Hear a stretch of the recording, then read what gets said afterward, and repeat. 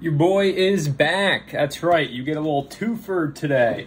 We are also doing tight ends. And let me be very clear, there is a very abrupt drop-off for the talent at the tight end position in this year's class. Now, what you want to do with tight ends, since we have shorter benches, if you can't get one of the top 3-4 guys, you want to try and handcuff two guys together that both have decently high ceilings, but that can give you decent production every week. Tight end is not going to be your breadwinner unless you have a very specific guy. Evan Homewater has tried this strategy before. It's not worked. However, I do think there are a few guys that have the value of an RB2, RB1, wide receiver 1, and so let's get into it right now. The number 1 ranked tight end, and this is not my rankings here. This is, again, coming from the book. Nino's guy. There he is. Say hi, Josh. Number 1 is Travis Kelce. Now, Travis is entering his 9th year for the Kansas City Chiefs out of Cincinnati. Travis last year, 11 touchdowns, 15 games played, 1,400 receiving yards.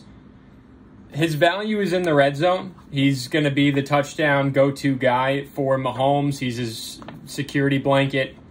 But with Tyreek Hill, with Clyde Edwards-Helaire, with Mecole Hardman, at what point do you say he's going to start to regress? I don't think this is the year. I think Travis is an absolute stud. I just don't think he's the best overall tight end at this very moment.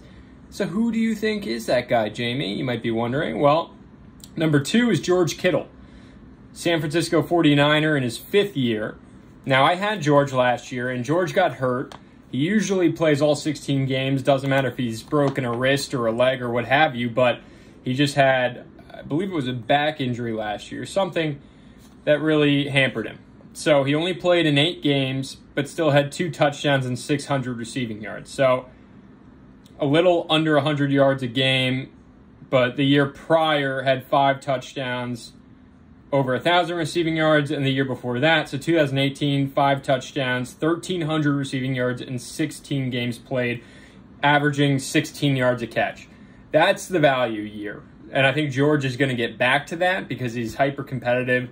He is the best target on that offense. That was the year that they went to the Super Bowl, actually, and lost to the Patriots. And so if you are looking, or lost to the Chiefs, excuse me, everyone. I make mistakes just like everyone else. But I do think George Kittle is an absolute stud. Can he stay on the field? Hopefully. But if he can, he's Jimmy G's favorite weapon and will be the top producing talent on that team. Number 3, and could arguably be number 1, Darren Waller, 7th-year player for the Las Vegas Raiders. Darren last year, 9 touchdowns, 1,200 receiving yards, played in every single game. If he can get you 9 touchdowns, even 8, even 7, that's huge. Darren is good for at least 100 a game, at least 10 targets a game, and he's by far and away the most athletic out of any other tight end that we're going to bring up here. His ceiling is incredibly high. A lot of quarterbacks and other GMs and players around the league believe very highly in Darren Waller, and I have no reason not to agree with them. I think Derek Carr is, or David Carr, no, Derek Carr. Derek Carr is the current quarterback. And I just think he's a stud. He just is in a Raiders offense that's very hit or miss without the right guy under center. So Darren Waller, number 3. Number 4, TJ Hawkinson, 3rd-year player for the Detroit Lions. He is out of Iowa. Now, TJ his ceiling is very high. His ceiling is probably George Kittle, a combination of George Kittle, Travis Kelce. He had 6 touchdowns last year, 700 receiving yards, played in all 16 games. I had him his rookie year because I knew that, he was a first-round draft pick. So the value is there. It's just, can he produce? Does he have the quarterback that can get him the ball consistently? That's a big question. Jared Goff is now the quarterback with the Lions. Can he develop a rapport? I think TJ is the best receiving option that offense has after losing Kenny Golladay and Marvin Jones in the offseason. So TJ is someone to watch who could sneak in, finish the year in the top 3 in terms of production. But right now he is number 4 ranked tight end entering his 3rd year. Number 5, and this guy, I've never had him. I've kind of wanted to because I've had the quarterback that gets him the ball all the time and just wondered, what are you doing? But I guess it works for him. Mark Andrews, 4th-year tight end for the Baltimore Ravens. Mark last year, 7 touchdowns, 700 yards in 14 games played. In 2019, he had 10 touchdowns, 800 yards. He's Lamar's red zone guy.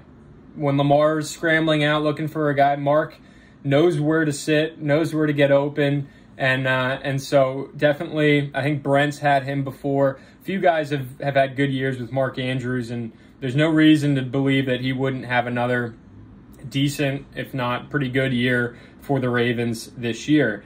Number 6 is Dallas Goedert of the Philadelphia Eagles. Now, Dallas is hoping to blossom into the first-round pick that they drafted him as. A lot of the pundits believe he's going to take over as that number 1 tight end position for the Eagles now that Zach Ertz is on his way out and just aging. His production doesn't quite match it. He had 3 touchdowns last year, 500 yards. He only played in 11 games. When he played in all 16 games back in 2018, he had 4 touchdowns and only 300 receiving yards. So where's that going to net out? And he's got Jalen Hurts as his quarterback. Is he the security blanket? I think Jalen's going to try and dunk it down to his little gadget guy receivers like Devontae and Jalen Reagor. Number 6. Oh, wait, that was number 6. Number 7, Noah Fant. Noah Fant is entering his 3rd year for the Denver Broncos. He's also out of Iowa. Him and TJ Hawkinson were in the same draft class, or they went back-to-back, but those two were stud tight ends for Iowa, and the only reason Iowa was ever really relevant outside of having pretty good offensive line as well. Noah's production, similar to his teammate in Iowa, TJ, has not translated into the NFL yet. Last year, only had 3 touchdowns, 600 receiving yards in 15 games played. Year before that, 3 touchdowns, 500 receiving yards in 16 games played. So he's 23 years old. He's 6'5", 240. He's a big body. He's like similar to Darren Waller, a little bit shorter, but similar to Waller in his mobility. Can he turn into that top 5 tight end that the Broncos drafted him to be? That remains to be seen. Number 8, Logan Thomas. Now, Logan Thomas for the Washington football team is entering his 8th year, and he's got an incredible story. He was a quarterback at Virginia Tech, and they forced him. They do this with some of the more mobile quarterbacks who just really don't have an arm or have the brains to be an NFL quarterback. So he was a Buffalo Bill at one point, fun fact, as a quarterback, and it might have been the Bills that transitioned him to tight end. But ever since he made that transition, his production has skyrocketed. Last year, he had 6 touchdowns, 670 yards in 16 games played. I was listening to an interview yesterday with Ryan Fitzpatrick talking about him being his favorite target in the middle because he's big, he knows where to sit, find the open area, he's got good hands, he's smart enough because he was a quarterback to know how to kind of manipulate the linebackers with his eyes and his route running. And, you know, Logan Thomas is a very solid option and kind of speaks to what I was alluding to at the start of this episode, which is you want to handcuff 2 guys, a Logan Thomas and a TJ Hawkinson, if you can get a hand on both of them. Those 2 guys will give you enough production to counter what a Travis Kelce or George Kittle, a healthy George Kittle or Darren Waller might get you. Number 9, Kyle Pitts, the rookie for the Atlanta Falcons out of Florida. Now, Kyle Pitts, he literally is the size of Darren Waller, 6'6", 240. And let's just put it this way. He was the 4th overall pick, okay? The 4th overall pick as a tight end. They don't view him as purely as a tight end. He's going to be a hybrid wide receiver tight end and kind of evolve the Falcons' offense to complement Calvin Ridley now that Julio's gone. But analysts, GMs, everyone wanted to give this guy a Hall of Fame jacket coming out of Florida into the draft because just the production he had there was so impressive. His catches are so impressive. I'm excited to see him play this year. I think he is another high-risk, high-reward guy.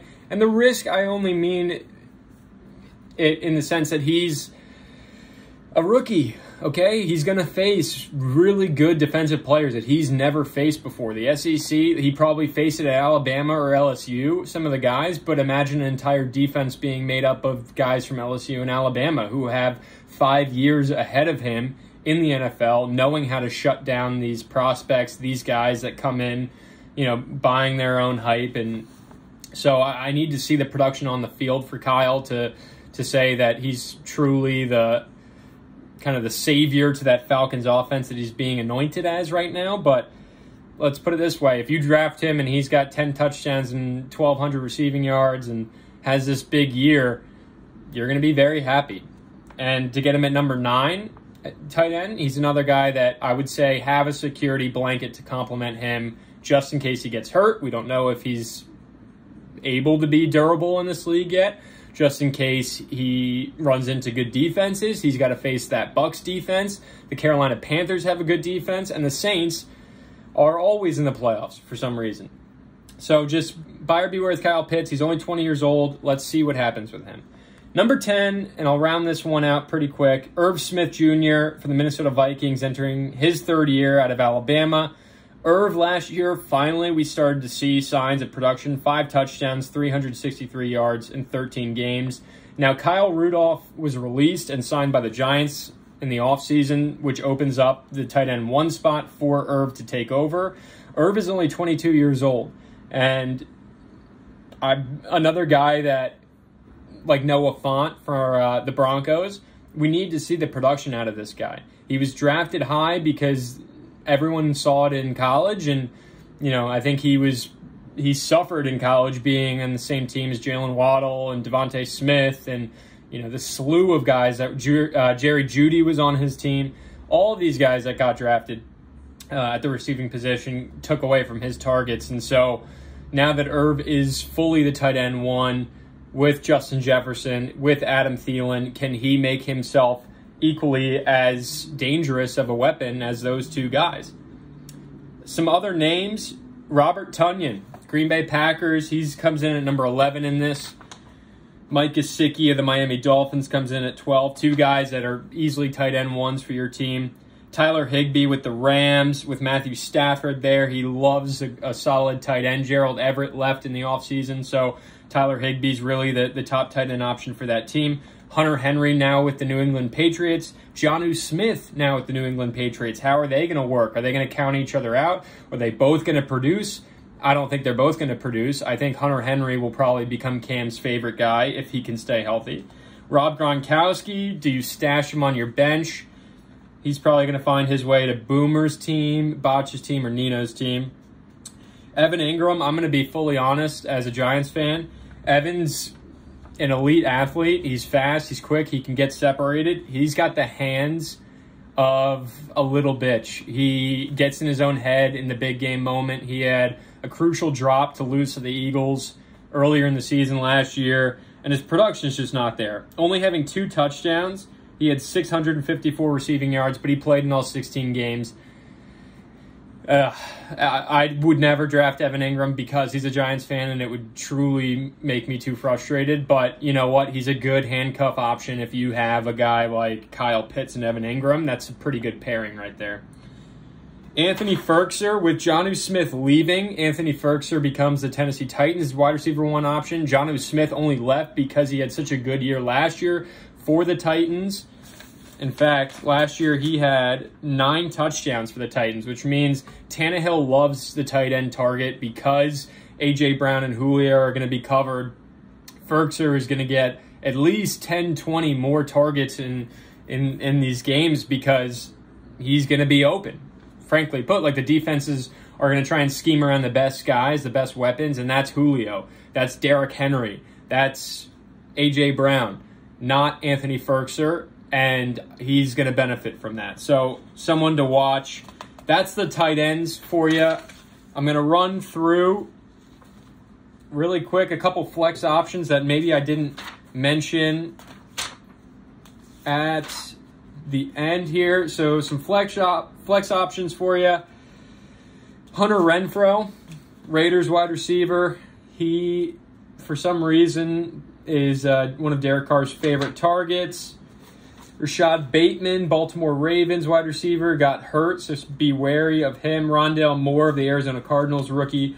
He's poised for a big year. Jacoby Myers for the Patriots is one of Cam's favorite targets for some reason. Jamison Crowder with the Jets. Sammy Watkins with the Ravens, especially with Bateman's injury. Expect Sammy Watkins to come back and make some noise this year. I'll give you a few running backs that have some flex value here. Sony Michel yesterday was traded to the Los Angeles Rams, so he's going to be their RB1, or at least their third down red zone back. Justin Jackson for the Chargers. He's RB2 to Austin Eckler, but he's really the between the tackles runner that you should keep an eye out on. Jerick McKinnon, Latavius Murray, these are the guys. David Johnson, Philip Lindsay. These are the guys that you're going to need to rely on because one of the big boys gets hurt. So just keep that in mind. Oh, there's Bailey. Bailey, say hi. Bailey. Yay, there she is. That's Bailey. She's a flex option for you. And this is your commissioner signing off. I'm not going to do defense, kicker, special teams. You guys can figure that out. It's fairly straightforward. So that's a wrap on the positional breakdowns. I'll be hitting you back throughout the season. Going to try and get the graphics back. Got the dog here. Things are great. Draft on Sunday. Be ready.